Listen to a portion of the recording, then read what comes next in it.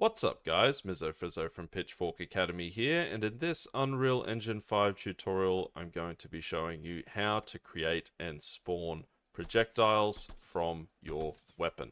So as you can see here, when I fire, it's spawning projectiles which have traces and bullet drop. And if I go and I shoot this pile of cubes over here, you'll see that these projectiles also apply a force on anything they hit.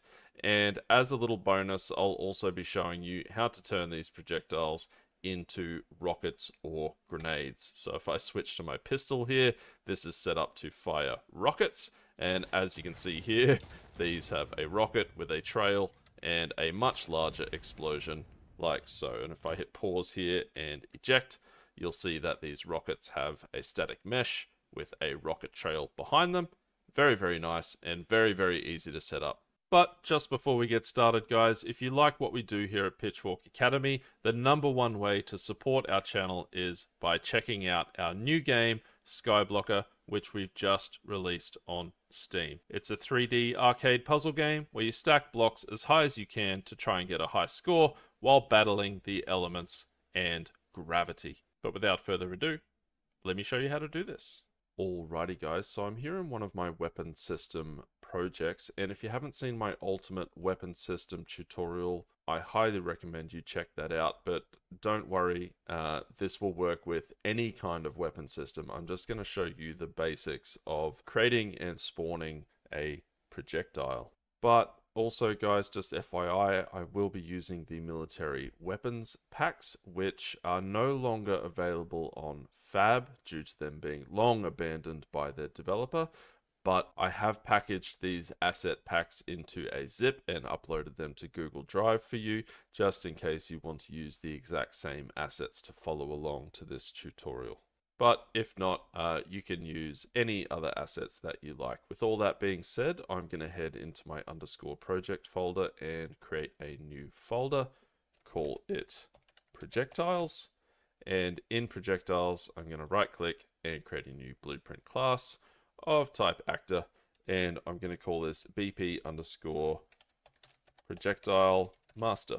This will be the parent class of all of our projectiles.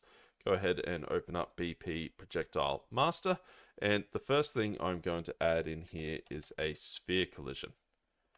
And then I'm going to drag this sphere onto the root and replace the root, so this sphere collision will be the root component of our blueprint here.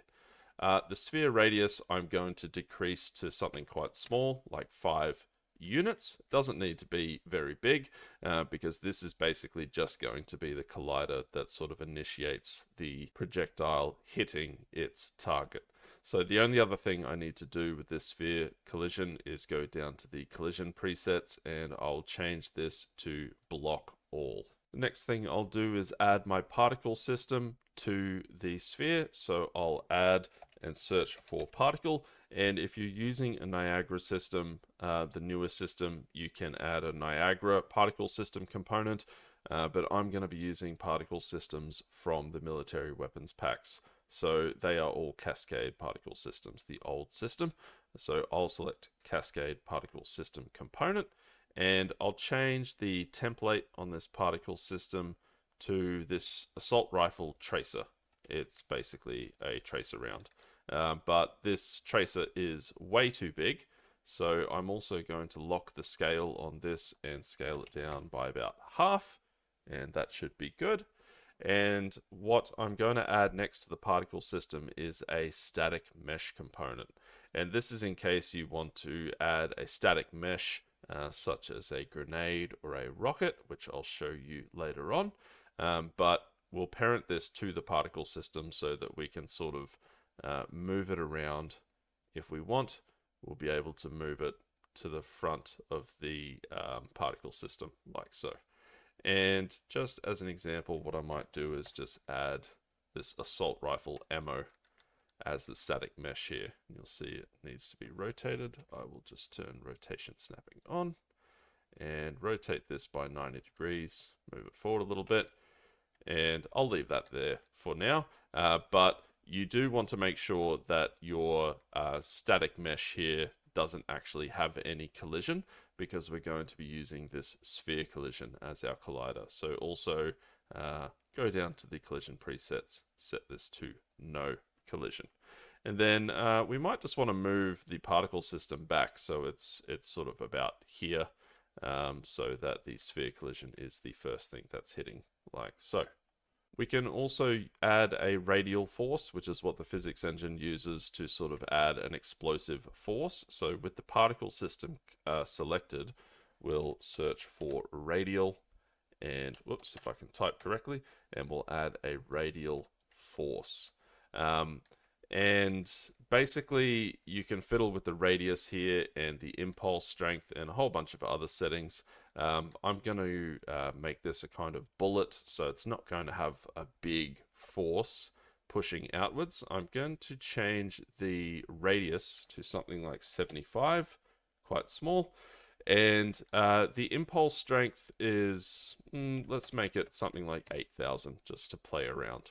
And last but not least, let's add a projectile movement component. Projectile movement, and basically once you attach this component, this whole actor will just act as a projectile. It will move like a projectile with all of the sort of movement characteristics you can define in the details panel here, such as the initial speed, which let's just set to 4,000 for now, which is a bit slow for a bullet, but it will allow us to sort of accentuate the projectile movement, so we'll see it in action.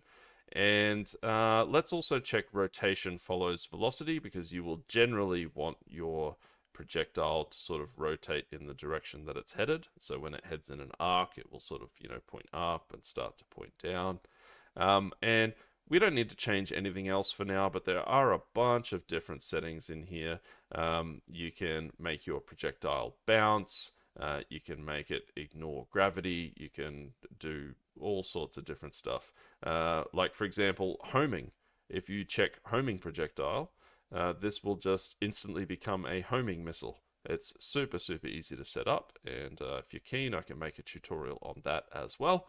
But this is basically, you check this on, it becomes a homing projectile, and then this is your cornering speed. You basically set this to how fast you want your projectile to corner. But we'll just make a bullet for now, so I'll reset both of those to default. And that's all of the components we need, really. But we can also set up some code for when this particle system impacts something. So we can head to our event graph here, and we'll select our sphere collision. And if we scroll down to the bottom here, we can find on component hit and add event on component hit. And the first thing I'm going to do when our sphere collides with something is switch off its collision, just so it doesn't interfere with anything else. So I'll get my sphere and I'll set collision enabled to no collision. And then I'll grab my radial force, and I can find a node called fire impulse. This will fire the impulse of our radial force. And I'll drag off of the hit result here and break hit result, drop this down because we'll use the location and the normal of the hit to spawn a particle effect and a sound. So let's next find spawn emitter at location. And I'm just going to set this as impact metal small, just so that we've got a particle effect spawning. This is from the military weapons pack. I'll drag location into location, and for the rotation, I'll get the normal of the surface that we hit. I'll make a rotator from X, make rot from X vector, and plug this into rotation. So basically we're making a rotator from the normal vector of the surface that we hit. So this particle effect always sort of comes out from the surface that we hit, if that makes any sense. Next, we can play a sound at location, play sound at location, and the sound that I will set this as is, I believe it's rifle impact surface, and there should be a Q here, rifle impact surface Q. Nice, this will do nicely. Select that one, and the location will be the location of our hit. like so. And then what we can do after that is just destroy actor. So this projectile will destroy itself after it's hit something, turn the collision of the sphere off, fire the impulse of the radial force, play an emitter, play a sound, and destroy itself. And that's really all this needs. We can now spawn this from a weapon. So if I head down to my third person folder in blueprints, BP third person character, I've got this character here with a whole bunch of weapon stuff from my weapons systems tutorials. But all you really need to know is that when we press the left mouse button, we are firing our weapon. And what we're doing is we're calling this function called fire. And this contains everything that I want to happen each time my weapon fires. So if we double click this and open this up, you'll see that we're playing an animation on the weapon and we're drawing a line trace from the barrel of the weapon. And if you don't know how to do that, I've got a tutorial on how to do that as well. But basically, if I hit play here, you'll see that when I fire, it's just drawing a line trace from the barrel of my weapon. But we don't want to do that. Instead of drawing a line trace, we're going to spawn our projectile. So instead of doing a line trace, I'll just disconnect that, drag off of here, and I'll spawn actor from class. And the actor I will spawn is my projectile master. I will right click on the spawn transform and split the struct pin. And I'll take the location of my barrel socket and the rotation as well I'll take from the barrel socket, like so. Nice. And that's literally all we need to do. Once we spawn this projectile, it will just be a projectile and act like a projectile, like so. It's impacting and spawning the sound and particle effects. And if it hits one of these cubes, for example, it is also doing the little radial force and pushing the cube around. Nice.